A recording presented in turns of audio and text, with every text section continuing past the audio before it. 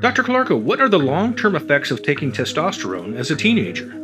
This is an area that I have a lot of experience as it's one of my specialties, so it's a great question. Okay, so first let me say that testosterone is a Schedule III medication, okay? So it is controlled by the DEA. Now, when it's prescribed appropriately in teens, like so for hypogonadism or maybe delay in growth and puberty, okay, it's a game changer and it really can help their quality of life and help bring their testosterone levels up to normal so they can live a normal high quality life. Okay, but if we talk about black market use of testosterone, non-prescribed, okay, especially at super physiologic levels, which means you're taking way more than is normal for the human body, all kinds of bad things can happen. And let me just go down a list of the most common ones.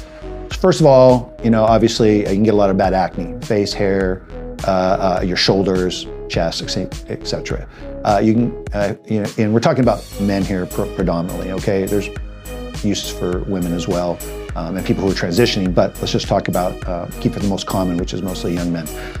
Baldness, testicular shrinkage, that'll occur, decline in sperm count, that could make you sterile.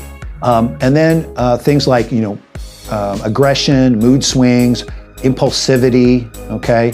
Those things occur. You can get a thickening of the blood, it's called polycythemia, which can put a stress on your liver and also increase your blood pressure and stress on your heart. And then you have individual cardiovascular risks for your heart and also your kidneys. Okay, so those are some things that if not prescribed appropriately are extremely common and can cause some significant health issues. Be sure to follow us for more recovery and addiction information. If you're struggling and need help, be sure to contact us in our profile below.